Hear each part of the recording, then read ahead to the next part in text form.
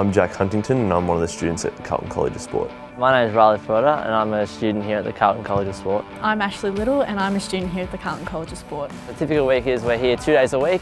On both days in the morning we have a classroom-based activity, whether that's a lecture or a seminar, and then in the afternoon it's a practical session here on Icon Park. It's really good to get out there and get some actual experience and learn your craft by actually performing it. You're able to apply what you learn in class into the practical activities every week, so you can kind of able to think more deeply about what you're doing instead of just doing it. So as part of the program, we're fortunate enough to have a strength and conditioning subject, as well as guest lectures from people here in the industry.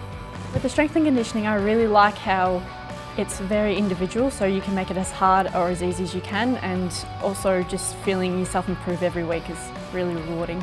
I really liked Craig Miller, the player development manager's lecture. He seemed really enthusiastic when he was explaining to us how he went through the ranks himself. He just kept reinforcing the idea that no matter where you begin, if you have the right personality, you can achieve whatever you like. So the best part of this program is we get the real sports experience every single day, which is amazing.